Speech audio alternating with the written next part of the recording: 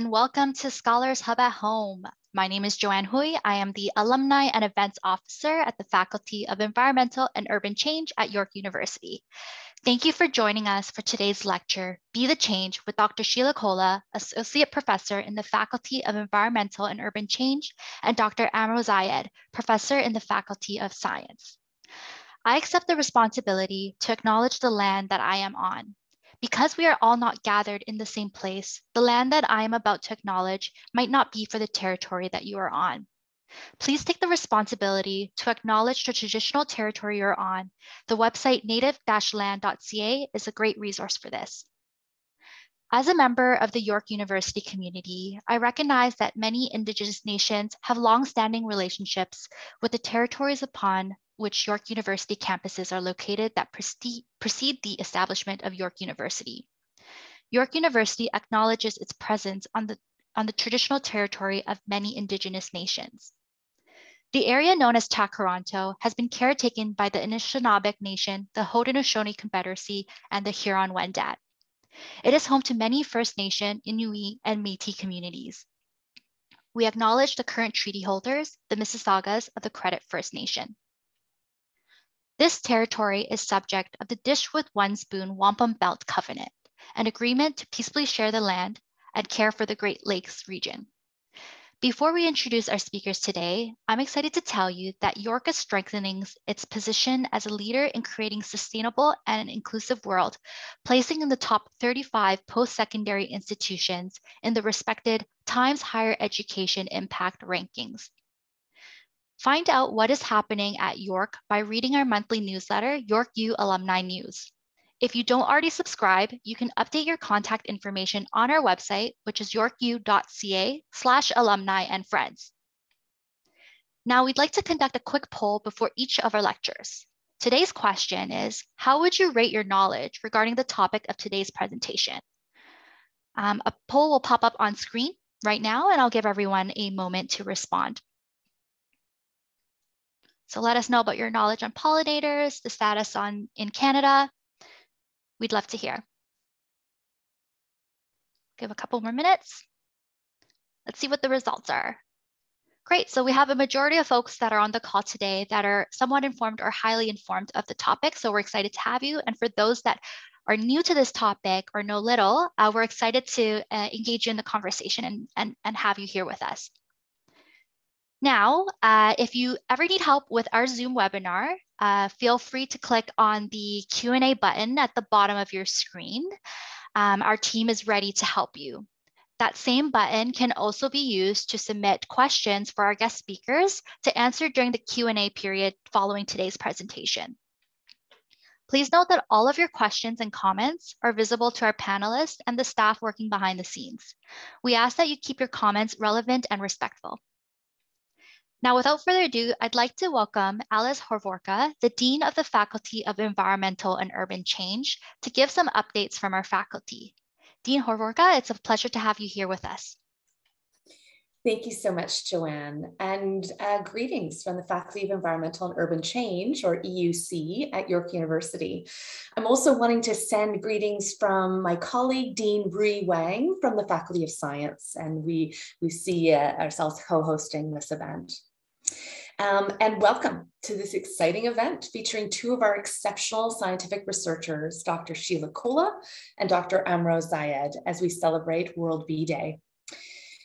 This is a moment for all of us to reflect on our relationship with bees and other facets of nature upon which we so fundamentally rely. It is also a moment to reflect on the lives of bees themselves and their fundamental right to exist and thrive on the planet. Our global efforts to slow biodiversity loss have proved challenging. The United Nations' decade-old plan to slow down and eventually stop the decline of species and ecosystems by 2020 has not quite been realized. This UN Convention on Biological Diversity has recently been reestablished as the post-2020 Global Biodiversity Framework, or GBF, with new targets expected to be agreed upon this summer at the convention's Conference of the Parties, or COP15. A draft GBF was published last July, and it notes an aspirational goal that by 2050, biodiversity will be, quote, valued, conserved, restored, and wisely used, maintaining ecosystem services, sustaining a healthy planet, and delivering benefits to essential for all people, and I would argue for the planet as well.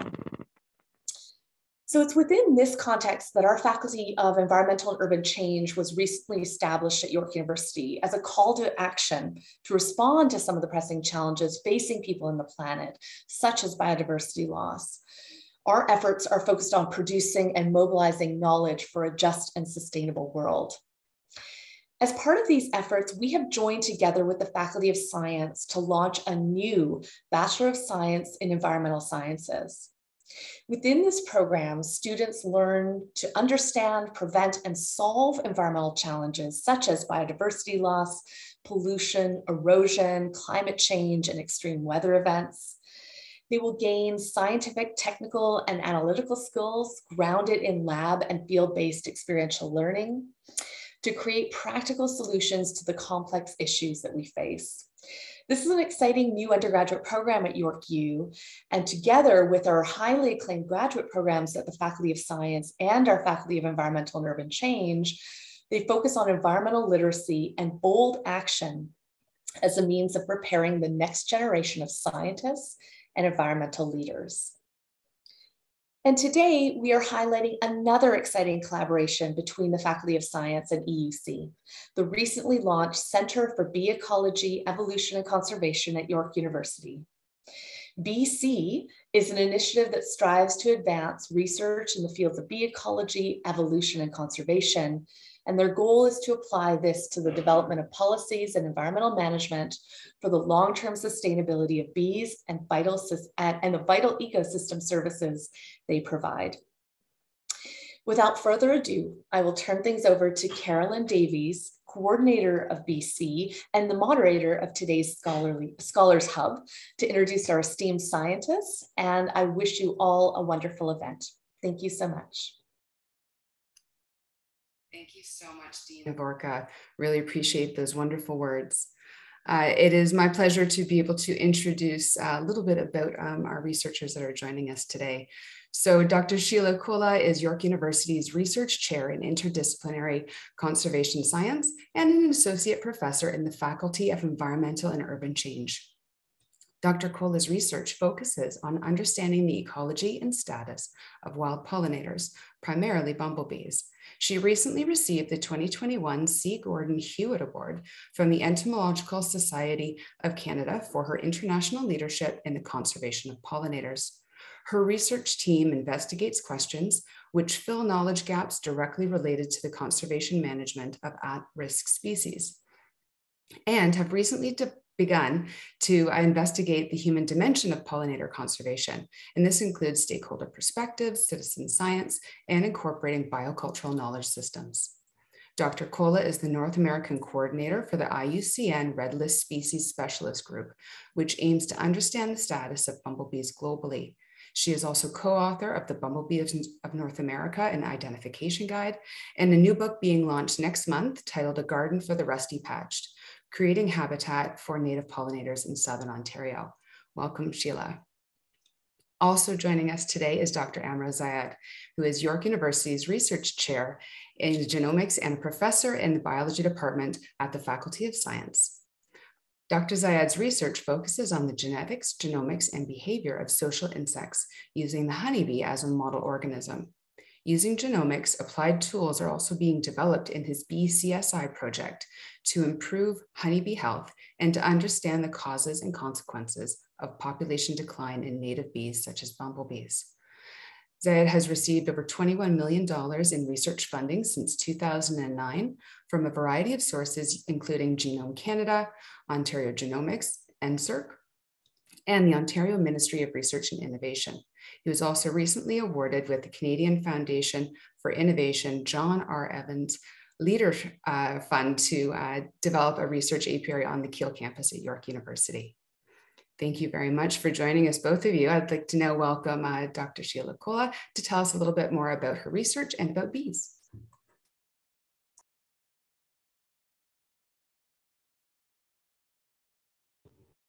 Thank you. All right. So I've been studying bees for about 20 years now. During my undergrad, I was placed in a lab that studied bumblebee behavior inside flight cages inside a lab.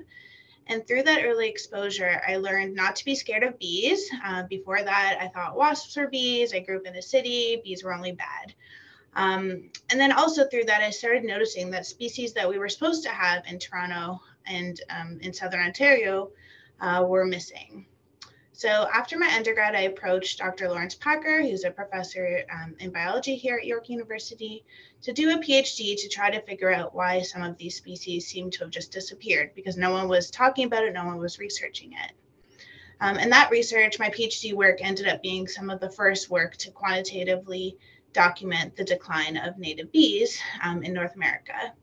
And it sort of happened around the same time that colony collapse disorder hit the managed bee industry in the US, which then put bee declines on the public's radar. So it's been really interesting to work on this environmental issue for so long. And it went from being relatively obscure to on the radar of the general public and policymakers. One of the species I focused my research on is the rusty patch bumblebee. Some of you may have heard of it. It was the first bee to become listed as endangered in both Canada and the US. The rusty patch bumblebee was one of the most common species in Southern Ontario. In the 70s, if you saw 100 bumblebees in a field, about 15 of them would have been the rusty patch bumblebee. But it's disappeared through most of its range, including Southern Ontario and Eastern North America. It seems to have started declining sometime in the 90s, and it hasn't been seen in Canada since I found it at Pine Provincial Park on the shores of Lake Huron in 2009. So for that species, we think the main cause of this decline was an introduced disease from the managed bee industry, and it's been a bit of a race against time to try to figure out how we can support this species and other species which are also at risk of extinction. I've been really lucky to be able to work with amazing colleagues, not only here at York with the Bee Research Unit, but also in other universities with NGOs and government agencies across Canada, the US, and Mexico as well. And working in this space, in this research area, has made me realize more and more the importance of interdisciplinary research. So while my academic training is in ecology and field biology, I've had to branch out into environmental policy analysis, engage citizens into community science, citizen science. I've had to understand stakeholder engagement and perceptions, public understanding and how that influences policy, and other sorts of disciplines which center humans more explicitly. So while it's much more fun to walk in fields of flowers and look for rare species of bees than to work with humans, I realized pretty quickly that if I want my research to make an impact in the real world, to leave the ivory tower, then I actually needed to do this kind of work in order to be able to contextualize this environmental issue within a complex sociocultural system.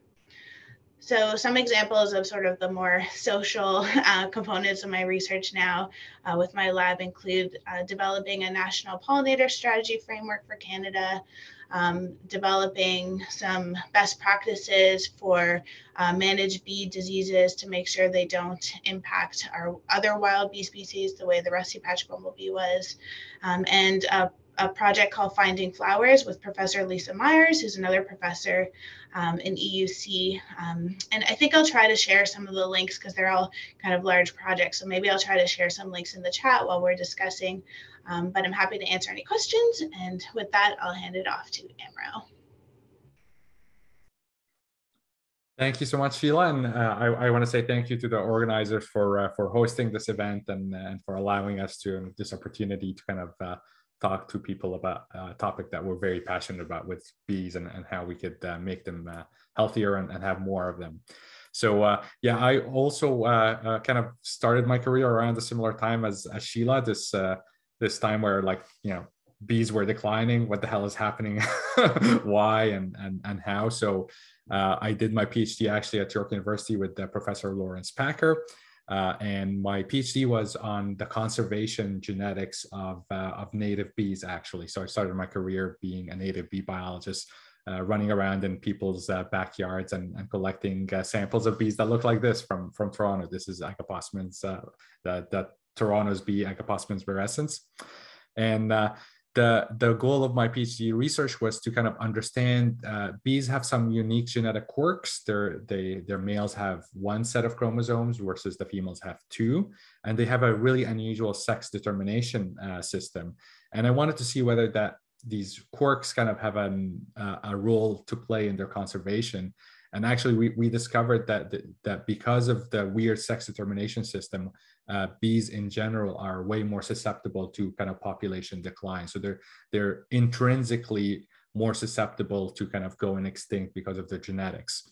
It's just kind of sad and makes kind of early efforts to conserve bees really important, because once they go down to a certain population level, they could just spiral to extinction really quickly.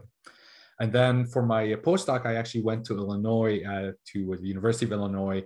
The honeybee genome was being sequenced. The honeybee genome, honeybee is a managed species for agricultural pollination in North America and other parts of the world. And they were the first bee to kind of to get their genome sequenced. So the first sequencing of the A, C, G, and T that make up the cookbook that instructs the cell to make a honeybee. And I was kind of excited about this new business called genomics, and I wanted to learn it.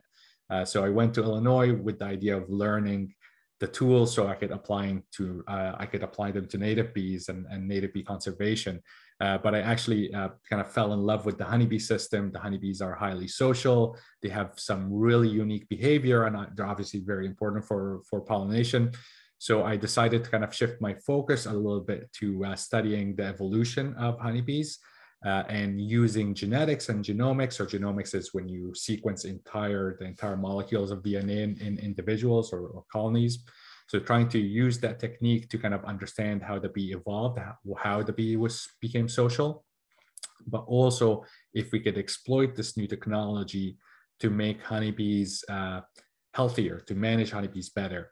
And then as time kind of went by, I'm starting to kind of go back to my original roots and thinking about how to apply this technology of genome sequencing to conserving native pollinators. So we have a couple of very exciting projects, including some collaboration with Dr. Colla here, where we're trying to use genomics as a kind of a playing doctors with bees. So when we get sick, we go to the doctor, they run a battery of tests on us, and they say, you have X, Y, and Z. And what a big problem with pollination conservation and bee conservation is that we don't know why bees are declining, right? Because we don't have a lot of good diagnostic tools. So by sequencing genomes and by seeing which genes are getting turned on and off in specific tissues, we're actually getting to the point where we can play doctor with bees and get samples from the field and infer what are the pathogens or stressors or agrochemicals or poor nutrition that is stressing out individuals and populations that could be contributing to the decline. So very, very exciting field of using molecular and genomics to kind of diagnose why native as well as managed bees are declining.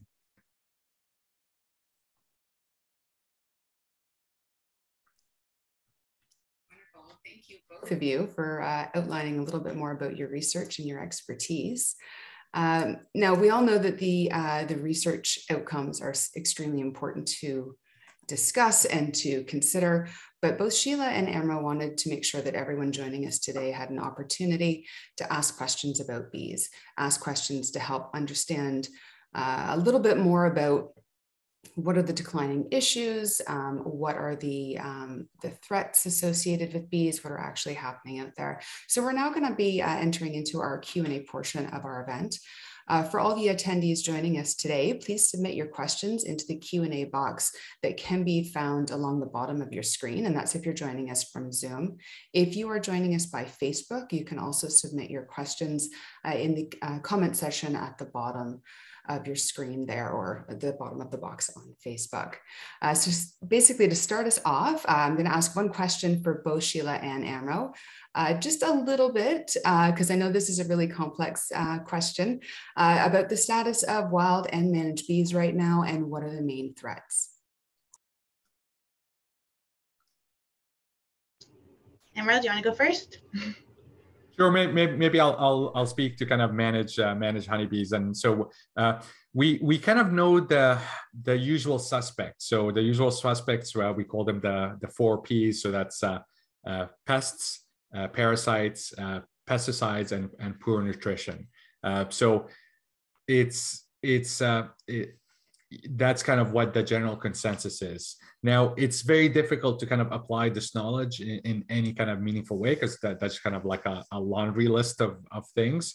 And that's really an area where we need to do better as researchers to provide beekeepers with better diagnostic tools, because, you know, there are multiple pesticides, there are multiple pathogens, and we need to be able to go in quickly and understand, you know, okay, yes, you have this virus and that pesticide, and yes, you have like a poor pollen nutritional kind of resources, and give beekeepers some actionable like list of stressors that they could manage. We also, a big problem is that we don't understand how the multiple stressors interact and lead to kind of synergistic effects, or effects that combine and lead to health outcomes that are far worse than if you were to expose bees to the individual stressors on their own. So that's in general what we're kind of thinking about in terms of the health of managed honeybees. Well, thank you.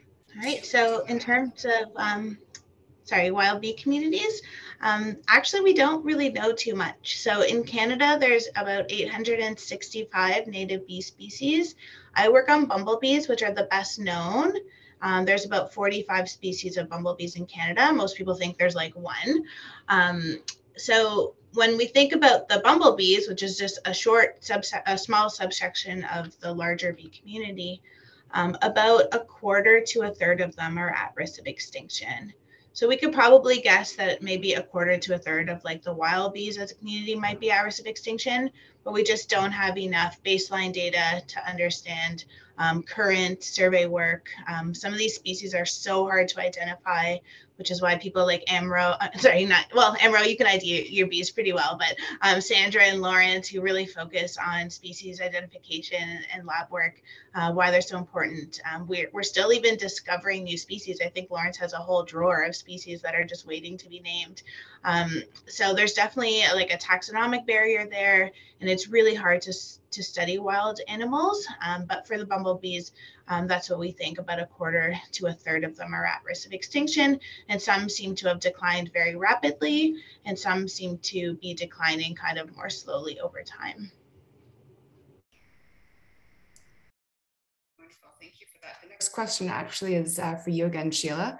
Could you speak more about how it is believed that managed bee disease is the primary cause of Bombus affinis decline, and is that suspected as a primary cause for other bee declines as well?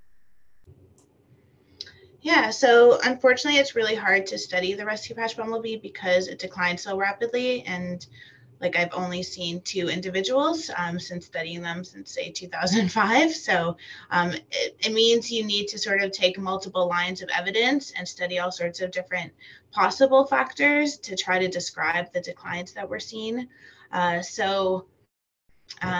When you think about the extent of decline, the species has declined from southern Ontario, southern Quebec, all the way down to Georgia, west of the Dakotas. And even within that range, there's a lot of protected areas like the Appalachian Mountains, and it declined from there as well. So things like habitat loss or pesticide use don't really describe the declines that we see over such a large landscape. So we think either climate change or pathogens probably can describe something that large scale. Some work that we did together with Amro showed in a closely related species, Bombus turcula, which is also a species in decline, there's some evidence that the immune function was activated, or that we can sort of think that it might also be susceptible to pesticides based on sort of where it was found and the cool genomic and genetic tools that AMRO has access to. And then there's also some research that we've done using GIS to look at where managed bees are used and where wild species have declined, and we can kind of guess based on that as well that it might be one of the main reasons for decline. So it's really once a species is almost gone, it's really hard to pinpoint why it disappeared, but we sort of are pulling together all of these different lines of evidence. Thank you very much. I guess the second part of that question was, is that also the reason for other species to be in decline? So there are also like the yellow-banded bumblebee and the American bumblebee are also at risk of extinction. And there is also some evidence that disease is one of the main threats for those populations as well. But there are probably other things at play like pesticide use and habitat loss and climate change as well. This question, I believe, is for both of you. Do you feel that native bees and managed honeybees can coexist in a way that is economically sustainable? And how do you think we can get there?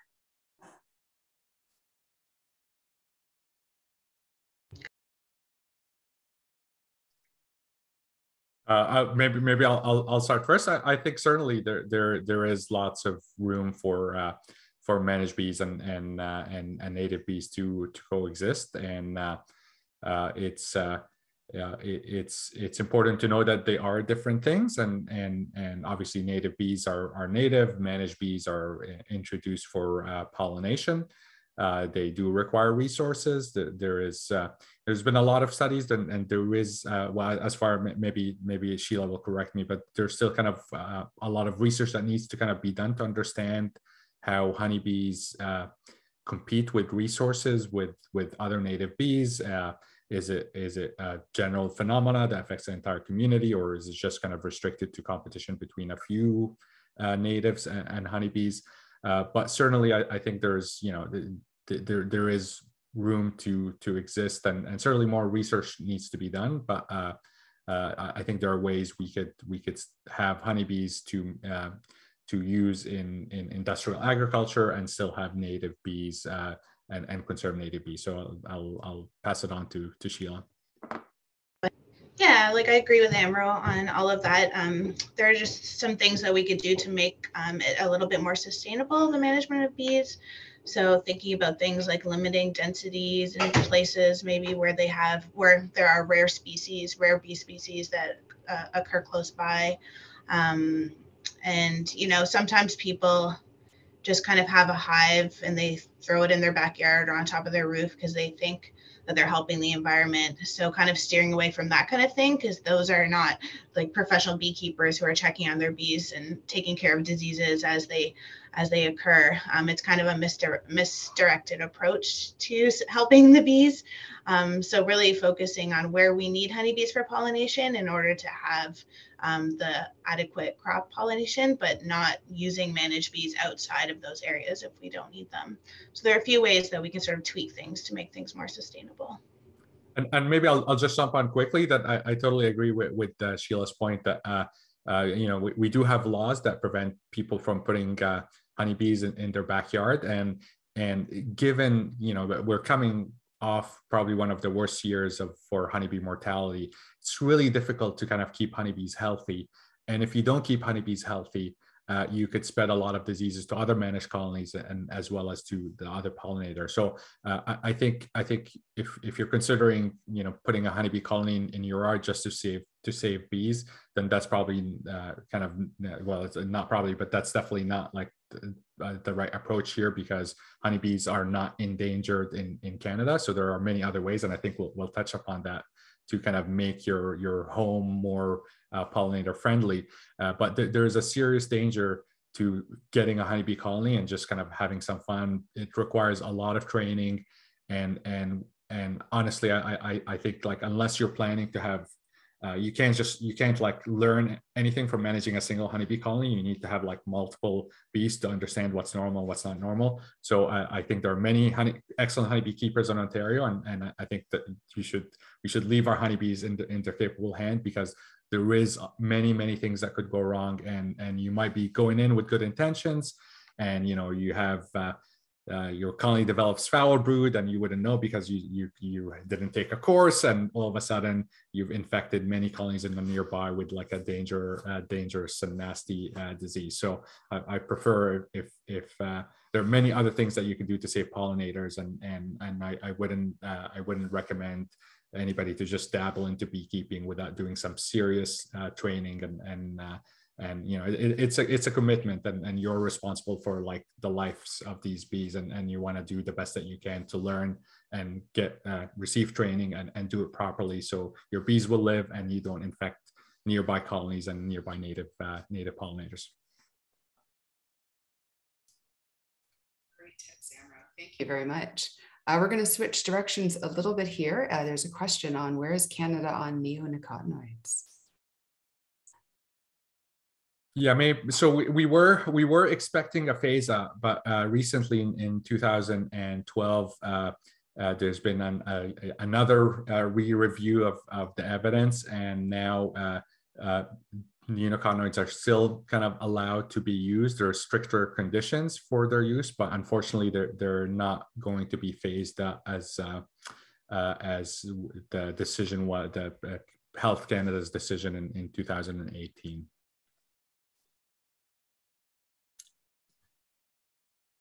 This is a really great question for Sheila. Is there any value in not mowing my lawn in May? Are dandelions beneficial for bees?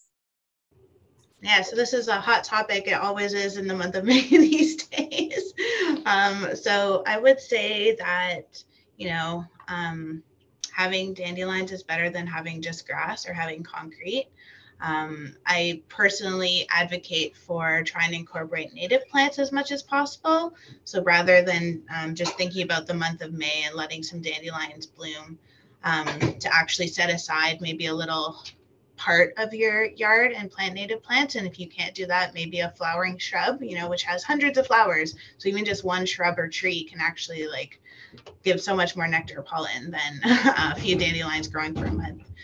There's some evidence that dandelion pollen is not the healthiest pollen for wild bees. It's an invasive non-native species. It has something called allelopathic pollen. So the pollen, if it's deposited onto adjacent other species of plants, it can actually affect the pollination of those plants as well, which is part of why it's such a successful invader. It also has really low protein. So there was a study on bumblebee queens that fed the bumblebee queens just dandelion, just willow, or just apple or prunus pollen. And the queens that were only fed dandelion were so pollen deprived, they actually ate their own eggs and didn't have any reproductives. So while it is a good nectar source, there are definitely better nectar and pollen sources out there. So we do try to advocate as much as possible people focusing on native plants that our native bees have co-evolved with. And also, I guess the part about mowing the lawn, bees and other critters use leaf litter and tall grass and all of these things year round. There are some bees that will only emerge in June, some bees that will emerge in July and August. So while you might be helping some of the spring emergent species by just thinking about May, it's kind of more important to think about supporting the things that use all of this sort of messy yard type material throughout the entire year. So try to keep things as messy as possible for as many months as possible, not just in May. And this may be a great opportunity to plug your new book. For anyone looking to replace their dandelions or their lawn with something that blooms that is native and is a great resource. Her new book is A Garden for the Rusty Patch, and it's creating habitat for native pollinators in Southern Ontario. So if you are in Southern Ontario, it could be a really great resource so that you could find out, what's blooming right now. I know in my lawn, or in my yard, it's the serviceberry has just finished blooming. So again, there's loads of opportunities to find out what kind of plants you could put there instead. Emeril, our next question is for you. Is there a maximum density of honeybee hives that could be considered safe to avoid harmful competition with native bees? Yeah, that's an excellent question, and I think it's something that is part of the research that needs to be done to figure out what, when are honeybees bad and when are honeybees not bad or have no influence on native pollinators.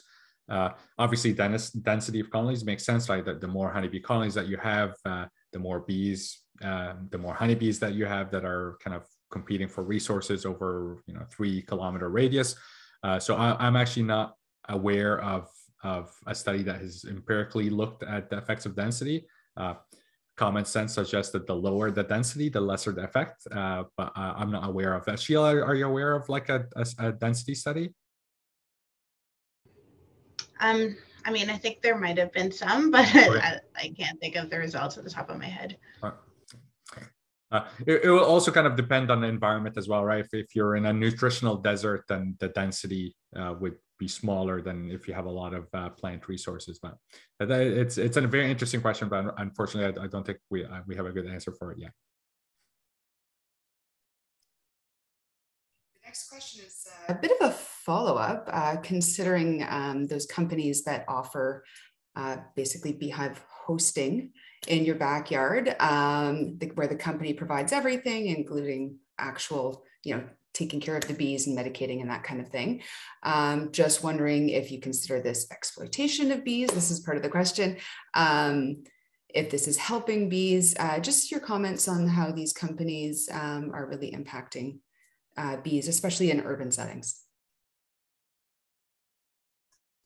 Yeah, I'll quickly jump in. Perhaps Sheila will follow up later, but yeah, I've only seen and actually physically visited one of these kind of managed by a company colonies, and they were not healthy bees. So I wonder if I just wonder what the kind of the motivation is, right? Because if you're just in it for the honey, you could buy honey from local beekeepers at farmers market or at your grocery store. So why have bees that you're not going to keep? Because one more honeybee colony on the roof of somewhere in Toronto is not going to save bees, right? So I really wonder what the motivation is. If it's just for honey, because it seems like if you're just going to have a colony on a roof managed by somebody else, well, you're going to benefit from the honey, but you could easily just buy local honey from beekeepers. So it's questionable whether these companies are able to kind of effectively manage colonies and kind of prevent disease. So I'm not in favor of just having people do the hard work to kind of keep colonies, because again, your honeybees are livestock. You're responsible for their health, and because it's important that we keep them healthy, because they can spread mites and pathogens to nearby colonies and native pollinators. So I would want to kind of be involved, and again, I think for most people that are interested in just kind of conserving bees, there are so many better ways you could utilize resources or put your energy into, and leave the beekeeping to the professionals, essentially. Yeah, another thing to keep in mind is just like the biology of honeybees. Like, they are in these very large hives between 10 and 50,000 individuals. For our wild bees, like the largest bumblebee hive would maybe have like 200 individuals. And honeybees don't sleep in the winter like our native bees do, so that's why they make honey. They're collecting extra resources in the summertime to store food for the winter, whereas all of our native bees just sleep for the winter. So they do take a lot more nectar and pollen out of an area than our native bees do for that reason.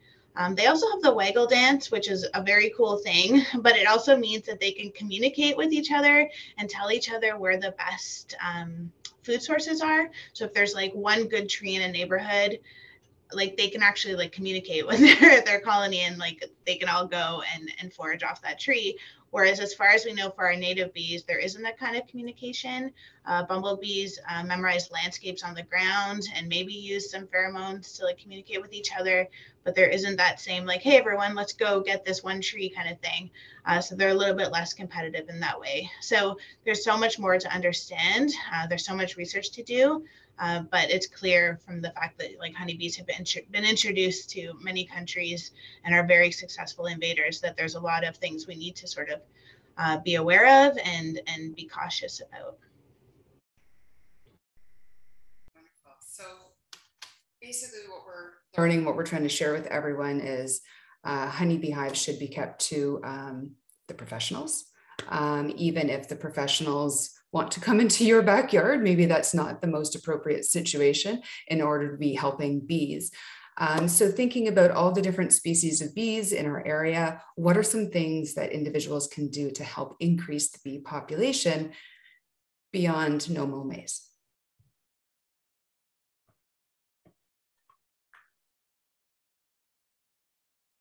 All right, so the number one thing that I tell people that they can do to help is to participate in community science projects.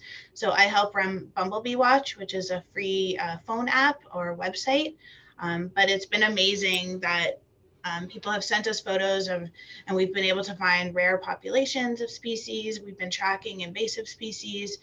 We've been collecting evidence to submit to governments around how they should be worried about, you know, certain bees escaping out of their ranges through greenhouses. And it's giving us a ton of data over many years that we can then use to analyze in terms of trying to predict climate change effects and pesticide use and all sorts of like really cool landscape stuff. So the number one way people can help is definitely participating in community science. And then of course, planting native plants or encouraging your local business association for your township or your city riding or whatever to plant native plants, to support native trees. And that kind of thing. Even if you have a balcony, in our book, we talk about different types of gardens, including like balcony gardening. But anywhere where we can fit in native plants, that would be very helpful as well. Making sure you have things blooming all the way from the spring to the autumn into the fall. So what you're saying is everyone can really be the change just by planting some native plants and maybe talking to some other people about planting native plants. And that's really exciting, really sort of convenient way that everyone can get involved in supporting our native bees. So which types of our non-sort of honeybee bees are most under threat, and which ones are sort of susceptible to honeybee diseases and pathogens?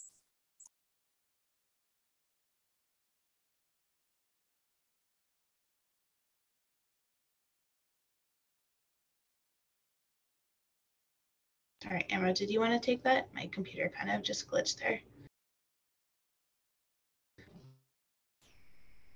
Emerald, you're on mute.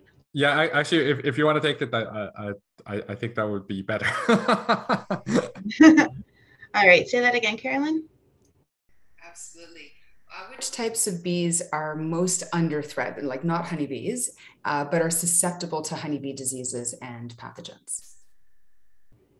So we actually don't really know how novel diseases will impact different species. We do have evidence that a single disease will affect different species differently.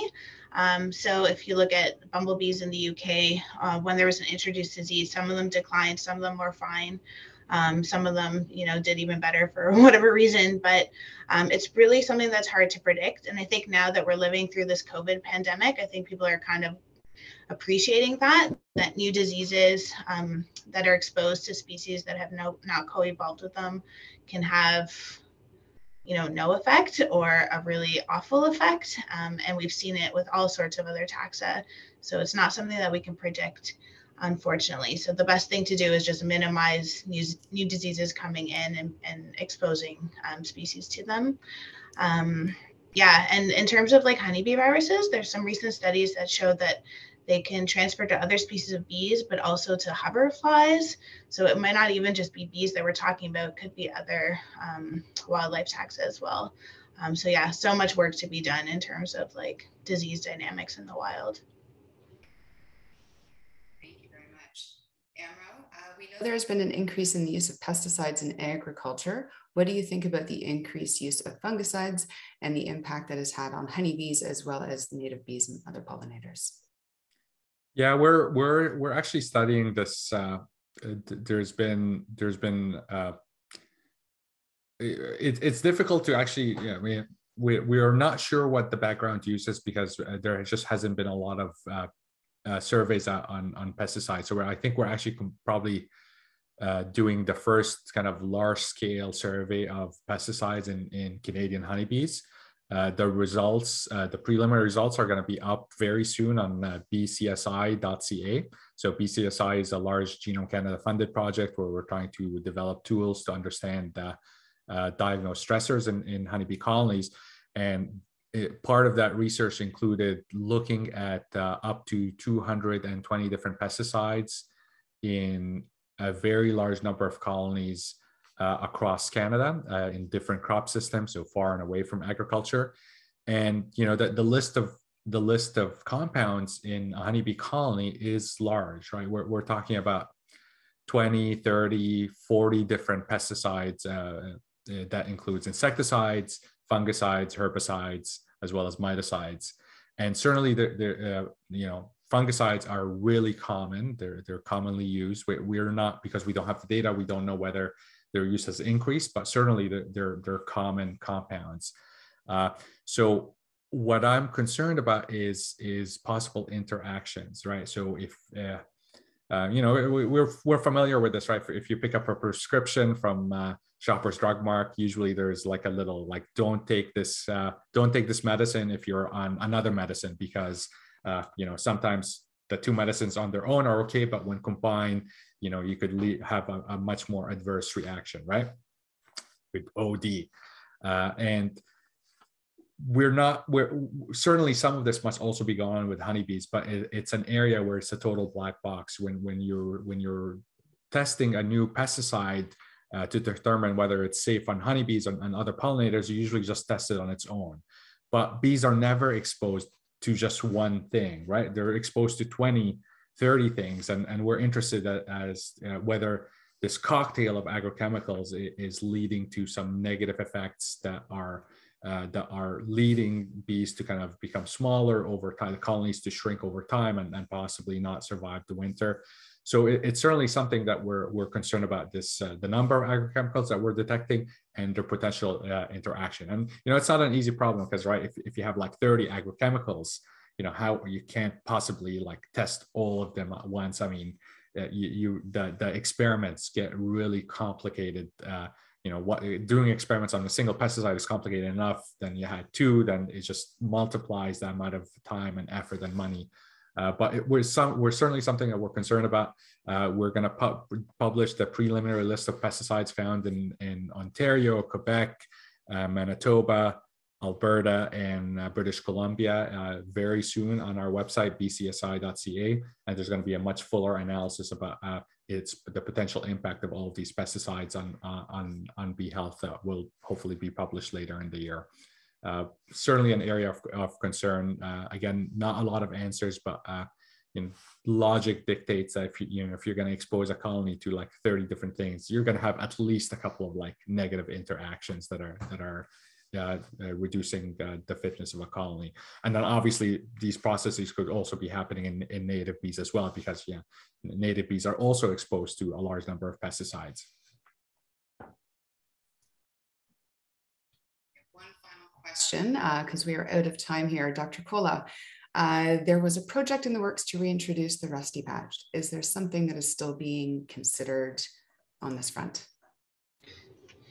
Yeah, for sure. It's kind of like a 10-year or longer project at the moment. So right now there are a few rusty patch bumblebee populations in Wisconsin, Minnesota, Illinois. And in fact, the one in Minnesota occurs at the Minneapolis Zoo, like on the zoo property. And they're one of the leading zoos for captive breeding and reintroduction for conservation purposes. So literally like 2 weeks before the pandemic hit, I was in Minnesota with my colleagues there. And actually one of the ones was talking about diseases and in bees and how we needed to think about this with the Rusty Patch, but mentioned COVID, and we were all like, what is he talking about? But anyway, and then it changed everything. But anyway, so that meeting was around trying to figure out what the knowledge gaps are for us to be able to do that, to start captive breeding in these places where the Rusty Patch still exists, and then to reintroduce them into good quality habitat in places that it used to exist. So that'll mean recreating some of the habitats, restoring some of the flowering plants, making sure there's like not a ton of managed bees around that might spread diseases, thinking about future climate scenarios as well, and whether it's worth the efforts in certain areas based on the predictions. So it's a really large collaborative work, and we're definitely working on it, but it's going to be quite some time before we get to it. Sounds like a worthwhile and exciting project to be a part of. So we look forward to hearing about how this turns out in the years to come, hopefully. So that is unfortunately it for our Q&A session for today. I want to thank both of you, Sheila and Amro, for sharing your expertise with us and really giving everyone an opportunity to have this conversation about bees just before World Bee Day. So I'd like to, at this point, turn it over to Joanne, who's going to finish off today's event with the final remarks. Joanne? Thank you so much. What a great conversation. Thank you, Dr. Colla and Dr. Zayed, for sharing your research. And also thank you, Carolyn, for hosting such a lively Q&A. You're all welcome now to turn off your video. So to learn more about this research, please visit the website for the Center for Bee Ecology, Evolution, and Conservation at York. And the website is yorku.ca/bees. For those of you who would like to share today's session with family and friends, it will be posted onto our YouTube page, which will be youtube.com/YorkU alumni. You can also watch past lectures you may have missed as well. We have one final poll question for you that will pop up on your screen. How would you rate your knowledge of today's topic following our discussion today?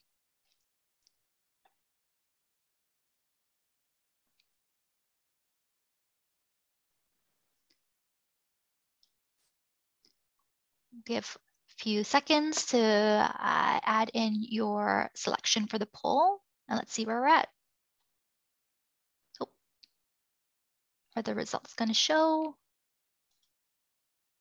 All right. Well, I am glad you were able to join us today, and definitely I wanted to share information about our next Scholars Hub at Home session, which will be taking place on June 8th in time for Pride Month. It is titled Pandemic Possibilities, Sexuality, Gender, and Youth in the Time of COVID with Jen Gilbert, professor at the Faculty of Education. Register and learn more at yorku.ca/alumni and friends. And thank you all. Be well, happy World Bee Day, and the long weekend ahead.